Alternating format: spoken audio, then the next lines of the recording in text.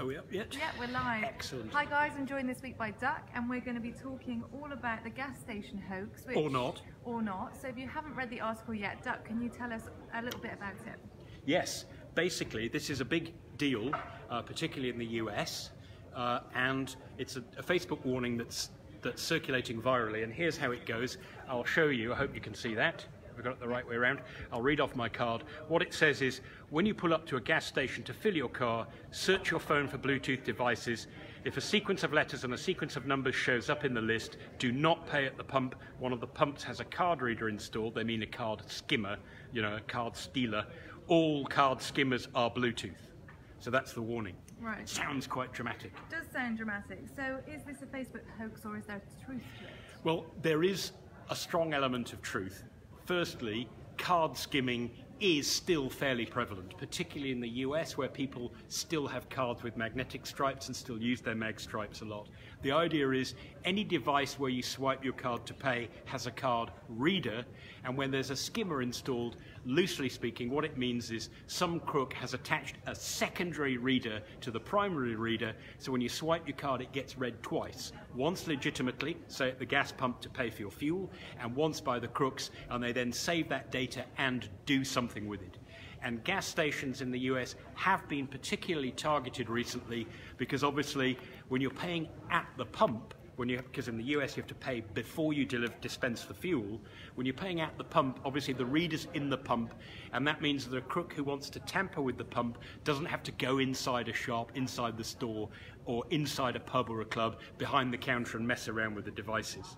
So gas stations have been targeted. They have been targeted by skimmers, and some skimmers do use Bluetooth as a way of sending the data, the stolen data, from the pump to a crook who's sitting nearby. That means the crook doesn't need to go up to the pump to retrieve the device. So there is an element of truth in this. However, there's some rather poor advice mixed in at the same time. So is the advice that if you see an unusual Bluetooth sequence that you should go inside, or is that misleading? Well, there are actually two main problems with the advice. Let's look at that particular issue first. Let's say you do get a Bluetooth list. Here's one I prepared earlier. This is my example. Now, I've made up some of the names in here. Some of them are completely legit. So that's what it looks like. That's what it looks like on my iPhone. And you'll usually see, when you do a Bluetooth list, you'll see things like my iPhone, Ed's iPhone, so-and-so's Galaxy, and so forth. Now, you'll see in that list, there is a device, and I didn't do this at a fuel station. There's a device there, MAC-15. Now, that's a sequence of letters and numbers. Should I panic? Is there a skimmer? Should I run like crazy? And the answer is no. That's just somebody who's got a 15-inch MacBook, and they've called it Mac 15 just because it's a short and simple name. So the problem is a sequence of letters and numbers in a name doesn't mean it's a skimmer. The other thing is that the Bluetooth device, if the skimmer is using a Bluetooth device and the crook's got his or her wits about them, there's no reason why they have to give it a name that's just letters and numbers. They could put the skimmer in the pump and they could just give it the name My iPhone and you'd be none the wiser. So if you see that sequence of letters and numbers, it doesn't mean you're seeing a skimmer. You might be, you might not be, so you might be panicking over nothing. On the other hand, if you are worried about skimming at the pump, where you're paying at the pump because the pump's outside and it may be easier to tamper with it, at most fuel stations you do have the option to go in and pay at the cashier. It's a little bit more hassle. My understanding in the US it's more hassle than it is, say, in the UK, because you have to go in and pay first. And if you're really that worried about skimming in general, then you can always pay with good old bills. Get those banknotes out and use those instead. So if you see letters and numbers, it doesn't mean you're seeing a skimmer, and the fact that you're not seeing a letters and numbers sequence doesn't mean there isn't a skimmer if you get the double negative. Definitely. So LJ here, hi, asked a really great question, which is, if it's not just via Bluetooth, how else can we identify skimmers? Well, that's the problem, and that's the real bad bit of this advice. It's that very last sentence where it says, all card skimmers are Bluetooth. That's really misleading and really worrying, because it implies that if you have a device that can scan for other Bluetooth devices, like mobile phones can, then you have at your disposal a completely effective, defeat them all card skimming detector in your pocket at all times, and you don't. Because There are skimmers that use wireless Wi-Fi. There are skimmers that use mobile phones, so they actually either send a text message or do a mobile phone upload over the cellular network.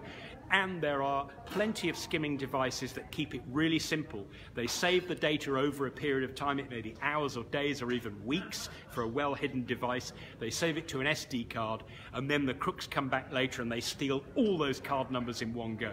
So that's the problem. There's no absolutely foolproof way that you can detect a skimmer, and you certainly can't always and reliably do it just using a mobile phone. So that's where this advice could be misleading, could give you a false sense of security. The best thing you can do if it's a place where you swipe your card is you can take a good look at the device. Does it look as though it's been tampered with? If there's a seal nearby, because I'm understanding in US gas pumps where the card reader is, there's usually a key slot where you can open up to service the reader. Those often have supposedly a tamper-proof seal. Now, the fact that the seal's intact, the person who put the seal on could be the crook, you don't know, so it doesn't tell you anything. But if it looks like it's been fiddled with, if the lock looks as though it's been jimmied, then maybe that would be either a good gas station to avoid or one where you should go in and pay. But the big deal is just looking for funny Bluetooth names at a gas station or anywhere else.